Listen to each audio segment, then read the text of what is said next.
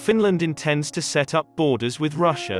On Thursday, June 9th, Finland's government announced intentions to change the country's border laws to allow for the construction of barriers on its eastern border with Russia, in order to better prepare for hybrid threats in the wake of Russia's invasion of Ukraine.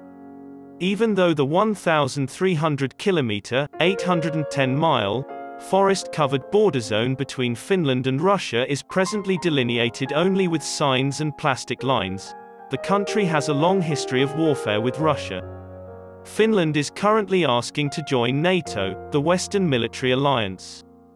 The government of Finland has moved quickly to beef up border security out of concern that Russia may try to exert pressure on it by sending asylum seekers to its borders.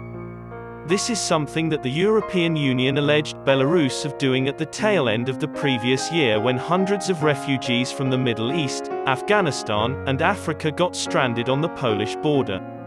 Amending the legislation, the government proposes to limit the acceptance of asylum claims to particular points of entry, such as airports and seaports.